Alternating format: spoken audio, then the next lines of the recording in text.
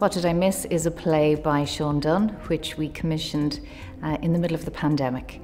And what we really wanted to do was reflect children's experience of that time and make a connection with the child's voice and children's direct experience of living through unprecedented events. So the ARC approached me about writing the piece in the summer of 2020, so it was very swiftly developed in the wake of the first lockdown. Due to the changing levels and public safety precautions, we had to hold off on premiering the show. So it's really exciting now to be here finally in 2021 and gearing up to deliver the work via a live stream for the Brightening Air festival. This play was conceived as a traditional theatre piece to be presented in a theatre setting. So now we're going to live stream it, and that's how it's going to have its first outing. So for us that presents all sorts of artistic challenges, but opportunities as well, and we're looking forward to figuring that out.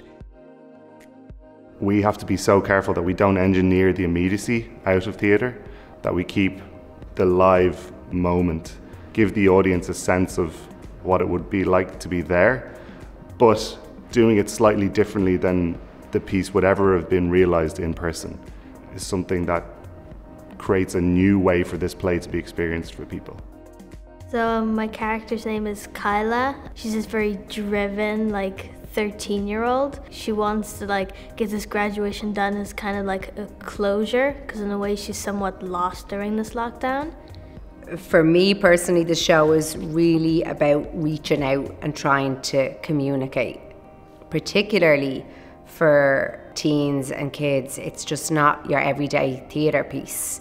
And it feels really real and really attainable and really rooted, and also with a bit of fun.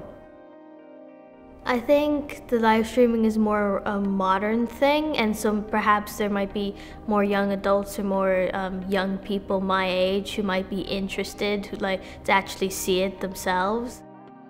When I was first writing the show, the whole graduation process for primary school leavers was being disrupted for the first time. And now as we finally go to premiere the piece, it's happening for the second time. So for me, the circumstance that Coiligh finds herself in is very charged and very loaded. We've made the decision to locate the play still in 2020 because dramatically that was a time of tremendous change and uncertainty, so I think it's quite an interesting window of time to focus in on.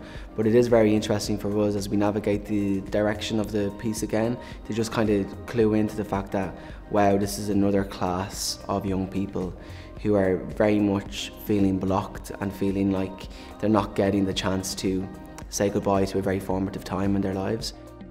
We're more experienced and better understanding perhaps of the show itself, morally and emotionally in that way. I think that's important, and it has made us stronger, yeah.